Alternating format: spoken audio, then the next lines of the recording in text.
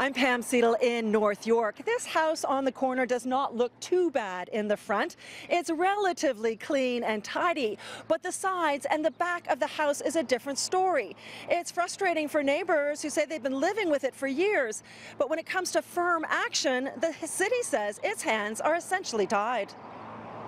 It's time to evict her from the house and put it into good use. It's a cute little bungalow on the corner of Caledonia and Glen Grove.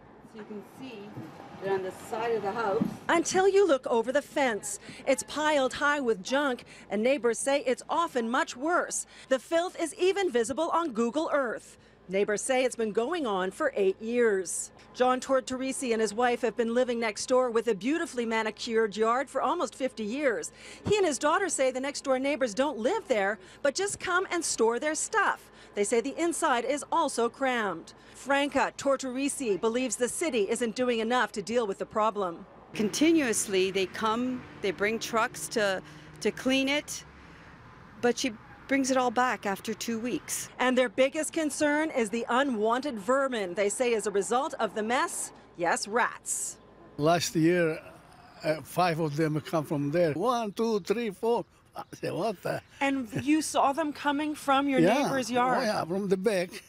The back, come from the fence, come into my place. 2, 3 days later, one big one like this come out from the garage. Even the neighbor across the street says he's swarmed with them.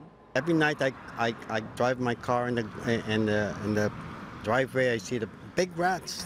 We came in with our own contractors and spent 3 days clearing all the waste and debris from the exterior of the property. From what I understand is they may have some mental health challenges in terms of a hoarding problem. Yes. It's no one documented mental health issue, so it's not a quick fix.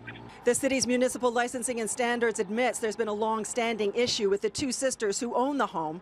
They've been in to clear the property at least once and are coming back later this week to do it again. Mark Sraga says it's a complicated issue and dealing with vulnerable people. Other services have been brought in as support, but there's really not a lot they can do. But basically, until the homeowner decides to or is convinced to either change their behavior or move, there's not a thing that other neighbors can do. Unfortunately, no. It's a frustrating situation for all. No one was home today at the sisters' house, and a call to the listed number gave a friendly message, but no answer.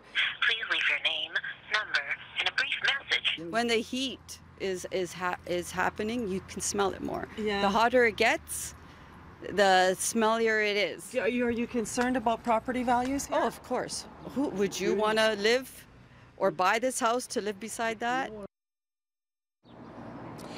Now, the city says it will be monitoring this property more closely in the future to try to prevent it from getting into this condition again. Also, the neighbors were unhappy when they thought that their tax dollars would be paying for the cleanup. Well, Mark Sraga says the cost, and it will be in the thousands, will be added to the property tax bills for this home.